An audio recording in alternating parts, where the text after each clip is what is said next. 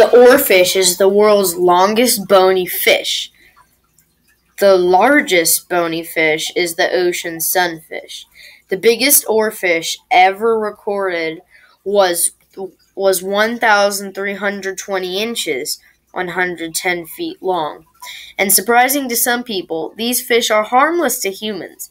In fact, they have no teeth at all. These bony fish feed on plankton, crustaceans, and small squid. Oarfish are also used in folklore and games. When these fish wash ashore, it does not mean a major earthquake will happen.